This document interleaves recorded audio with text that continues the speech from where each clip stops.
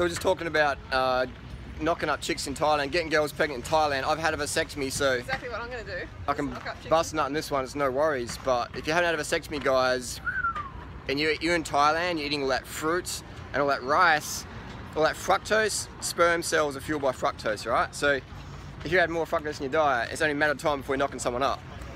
Unless you've had a vasectomy, because condoms break, pill doesn't always work, and IUDs are fucking shit. So, and pull-out doesn't work either. So it's only a matter of time before you're gonna have a holiday baby. A holiday baby.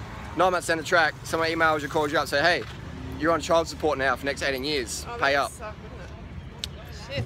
But we're big fans of vasectomy, and it's just a matter of time before you're knocking someone up, unless you had the snip. Just take my word for it, it's just a matter of time before you're blowing your nuts, busting a nut, and you knock someone up.